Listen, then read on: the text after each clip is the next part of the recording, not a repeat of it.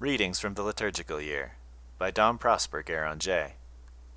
July 10th, the Seven Holy Brothers, Martyrs. 3 times within the next few days will the number 7 appear in the Holy Liturgy, honoring the Blessed Trinity and proclaiming the reign of the Holy Spirit with his sevenfold grace. Felicitas, Symphorosa, and the mother of the Maccabees, each in turn will lead her 7 sons to the feet of eternal wisdom. The Church, bereaved of her apostolic founders, pursues her course undaunted, for the teaching of Peter and Paul is defended by the testimony of martyrdom, and when persecutions have ceased, by that of holy virginity. Moreover, the blood of martyrs is the seed of Christians, the heroes who in life were the strength of the bride give her fecundity by their death, and the family of God's children continues to increase. Great indeed was the faith of Abraham, when he hoped against all hope that he would become the father of nations through that same Isaac whom he was commanded to slay. But did Felicitas show less faith, when she recognized in the immolation of her 7 children the triumph of life, and the highest blessing that could be bestowed on her motherhood? Honor be to her, and to those who resemble her. The worldly wise may scorn them, but they are like noble rivers transforming the desert into a paradise of God, and fertilizing the soil of the Gentile world after the ravages of the first age. Marcus Aurelius had just ascended the throne, to prove himself during a reign of 19 years nothing but a second-rate pupil of the sectarian rhetors of the 2nd century, whose narrow views and hatred of Christian simplicity he embraced alike in policy and philosophy. These men, created by him prefects and proconsuls, raised the most cold-blooded persecution the Church has ever known. The skepticism of this imperial philosopher did not exempt him from the general rule that where dogma is rejected, superstition takes its place, and monarch and people were of one accord in seeking a remedy for public calamities in the rites newly brought from the East, and in the extermination of the Christians. The assertion that the massacres of those days were carried on without the prince's sanction not only does not excuse him, it is moreover false. It is now proven truth that foremost among the tyrants who destroyed the flower of the human race stands Marcus Aurelius Antoninus, stained more than Domitian or even Nero with the blood of martyrs. The 7 sons of Saint Felicitas were the first victims offered by the prince to satisfy the philosophy of his courtiers, the superstition of the people, and, be it said, of his own convictions, unless we would have him to be the most cowardly of men. It was he himself who ordered the prefect Publius to entice to apostasy this noble family whose piety angered the gods. It was he again who, after hearing the report of the cause, pronounced the sentence, and decreed that it should be executed by several judges in different places, the more publicly to make known the policy of the new reign. The arena opened at the same time in all parts not only of Rome but of the empire. The personal interference of the sovereign intimated to the hesitating magistrates the line of conduct to pursue if they wished to court the imperial favor. Felicitas soon followed her sons. Justin the philosopher found out by experience what was the sincerity of Caesar's love of truth. Every class yielded its contingent of victims to the tortures which this would-be wise master of the world deemed necessary for the safety of the empire. At length, that his reign might close as it had begun in blood, a rescript of the so-called mild emperor sanctioned wholesale massacres.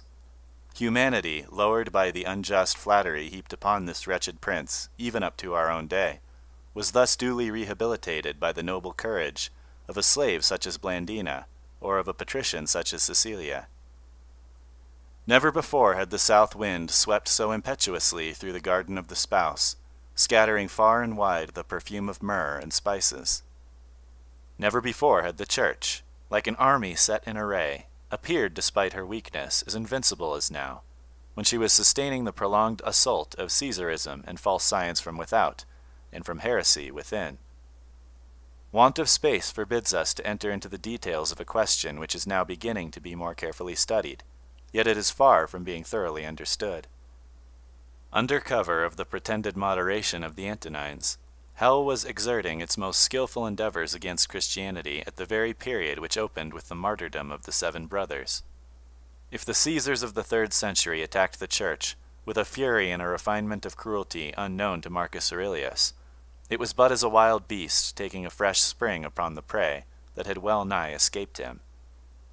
Such being the case, no wonder that the Church has from the beginning paid special honor to these 7 heroes, the pioneers of that decisive struggle which was to prove her impregnable to all the powers of hell. Was there ever a more sublime scene in that spectacle which the saints have to present to the world? If there was ever a combat which angels and men could equally applaud, it was surely this of the 10th of July in the year 162, when in 4 different suburbs of the Eternal City, these 7 youths, led by their heroic mother, opened the campaign which was to rescue Rome from these upstart Caesars, and restore her to her immortal destinies. After their triumph, 4 cemeteries shared the honor of gathering into their crypts the remains of the martyrs. And the glorious tombs have in our own day furnished the Christian archaeologist with matter for valuable research and learned writings.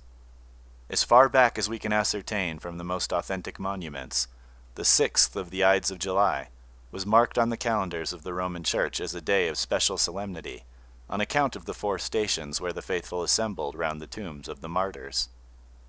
This name, given by excellence to the 7 brothers, was preserved to them even in time of peace, an honor by so much the greater as there had been torrents of blood shed under Diocletian. Inscriptions of the 4th century, found even in those cemeteries which never possessed their relics, designate the 11th of July as the day following the feast of the martyrs. Let us read the short account of their martyrdom given us in today's liturgy. At Rome, in the persecution of Marcus Aurelius Antoninus, the prefect Publius tried first by fair speeches and then by threats to compel 7 brothers, the sons of St. Felicitas, to renounce Christ and adore the gods. But, owing both their own valor and to their mother's words of encouragement, they persevered in their confession of faith, and were all put to death in various ways. Januarius was scourged to death with leaded whips. Felix and Philip were beaten with clubs. Silvanus was thrown headlong from a great height. Alexander, Vitalis, and Martial were beheaded. Their mother also gained the palm of martyrdom 4 months later. The brothers gave up their souls to our Lord on the 6th of the Ides of July. Praise the Lord, ye children, praise the name of the Lord, who maketh the barren woman to dwell in a house, the joyful mother of children. Such is the opening chant of this morning's Mass. But say, O blessed ones, was your admirable mother barren who gave 7 martyrs to the earth? Fecundity according to this world counts for nothing before God. This is not the fruitfulness intended by that blessing which fell from the lips of the Lord, when in the beginning he made man to his own image.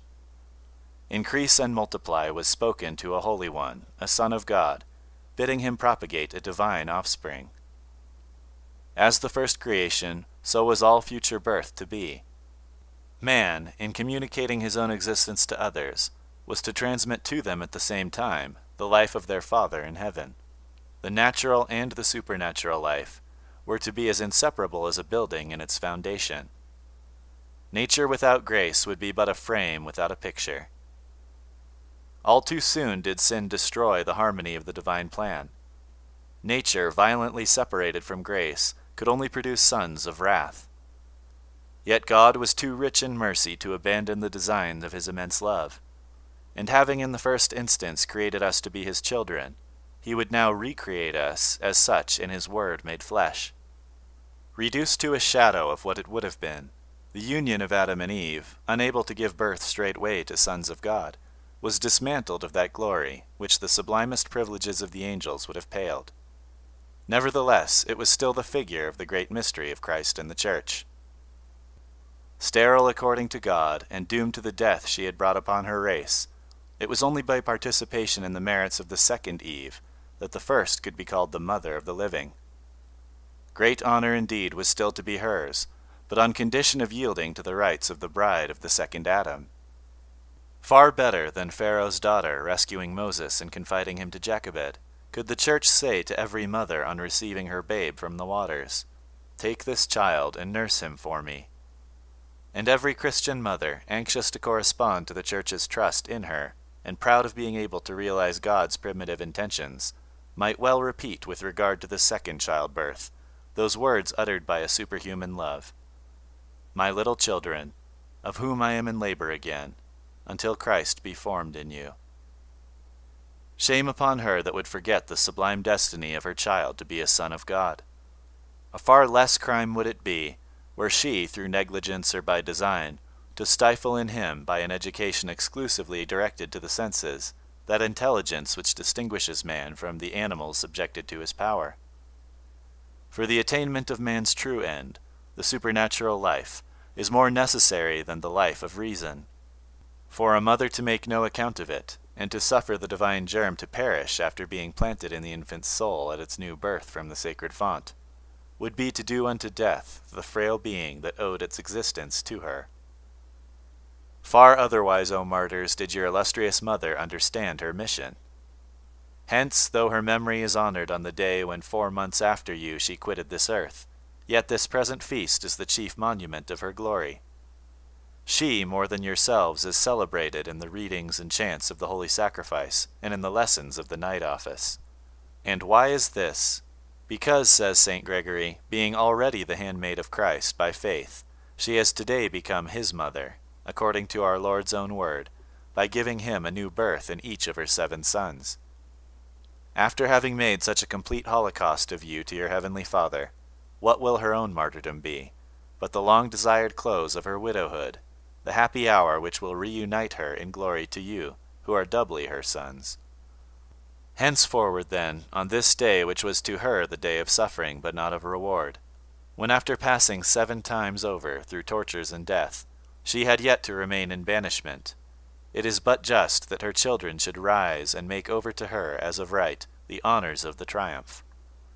Henceforth, though still in exile, she is clothed with purple, died not twice but 7 times.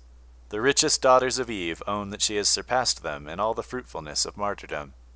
Her own works praise her in the assembly of the saints. On this day, O sons and mother, listen to our prayers, protect the Church, and make the whole world heedful of the teaching conveyed by your beautiful example.